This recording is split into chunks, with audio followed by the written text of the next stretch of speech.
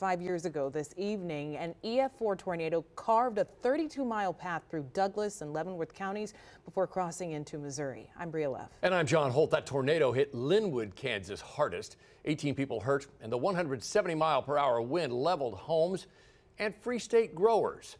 Fox 4's Dave DeMarco live in Linwood tonight with a look at how the town is holding up 5 years on. Dave? And it looks like an almost entirely new neighborhood for the most part here along Linwood Road. But there are still signs of the damage of this devastating tornado here at Denny Roberts' home. Take a look. This piece of wood that was sent flying still lodged in this trailer. That's actually the second time that an EF4 tornado ripped his life apart. Denny Roberts' children were watching the weather closely May 28, 2019. No doubt about it, this is the real deal. All right, real deal tornado on the ground doing damage. As tornado warnings were issued, they called their dad. In Linwood, please do this. It may save your life. So I got in the basement, and sure glad I did. Hearing the EF4 tornado rip through his house above, he'd see our Fox 4 Storm Tracker Jeep at what was left at his neighbor's home moments later. I seen it on the news, and when she drove up in the driveway, I recognized Ron's house.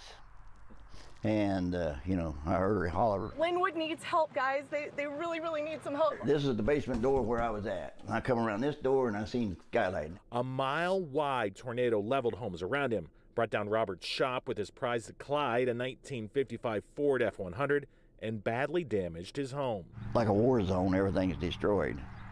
And I said, oh man, hopefully nobody died in this one. Robert's Kansas City, Kansas home was leveled by the 2003 series of tornadoes that killed 2 people, including his wife, Sherry. You want to ask why, why? The second time. In the years since the Linwood tornado, he's watched new homes built from the ground up where tornado-ravaged homes once stood.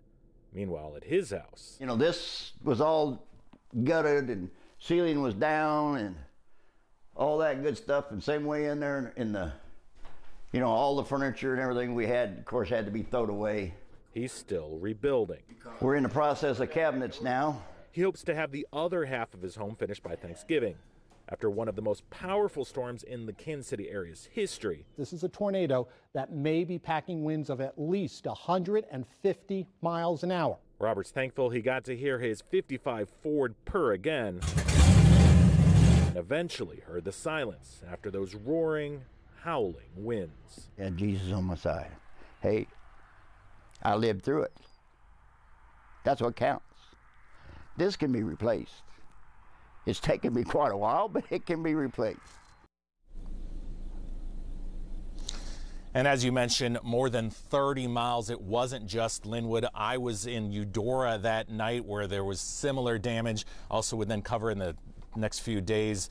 People were finding flower pots, photos, films all flew some 30 miles into the Northland.